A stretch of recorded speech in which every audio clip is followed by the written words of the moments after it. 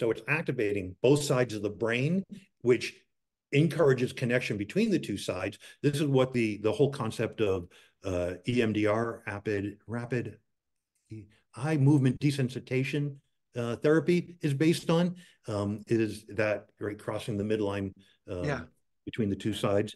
Your every foot strike creates a hydraulic wave that brings more blood to the brain, carrying more oxygen because you're out moving, which is the air you're breathing is also filled with the terpenes and phenocides that the plants are giving off, which Right. have those chemicals have an impact on your brain.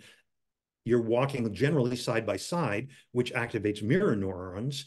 And you're in a novel situation, which then opens up a whole nother side of your brain. So all of these things combined allows the coaching experience to go to different places that you can't go in a traditional setting. So that's just an aside there, right? It's a whole nother conversation that you and I need to take a walk. Us two need to just get out and walk.